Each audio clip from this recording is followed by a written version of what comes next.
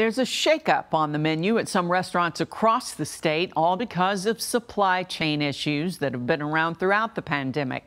Those in the food and restaurant industry tell Evening Edition's Austin Pollock they fear it will get worse before it gets better. This truck sits outside Clem's Refrigerated Foods in Lexington, a business that has provided food to millions of people across the Commonwealth for the last 55 years. The last year and a half, though, provides a new type of craving. It's been the most challenging time in terms of supply chain, yes. A craving to get the supply chain back to normal. Stephen Clem is the sales manager here. Labor shortages have kept issues related to the supply chain with little resolution in sight. There are delays, mostly due to labor issues, trucking issues.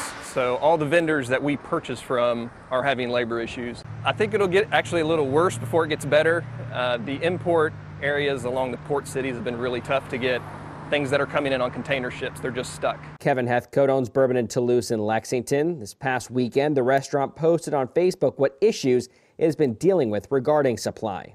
We place 4 deliveries a week, and the next day when the truck shows up, we hope that everything's going to be on it, but we know we're going to be short 1 or 2 things. Regular customers there are used to a familiar menu. Given this ongoing issue, they've noticed the impact. We have been having issues with crawfish, chicken, cups, paper products. So, our menu has been set, but now it varies from day to day. While these shortages continue, Clem and Heathcote both encourage everyone to be mindful and patient as everyone works through the challenges.